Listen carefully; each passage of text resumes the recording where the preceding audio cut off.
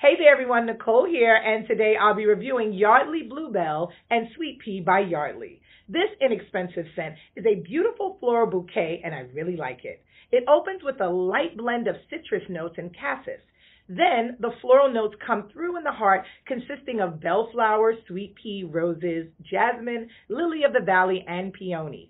Finally, base notes of wood, musk, and vanilla finish things off, creating a lovely floral scent that's perfect for spring and summer day wear. Well, that's all for today. I hope you enjoyed this review. Don't forget to follow FragranceX on Facebook, Instagram, Twitter, and Snapchat. And please subscribe to our YouTube channel.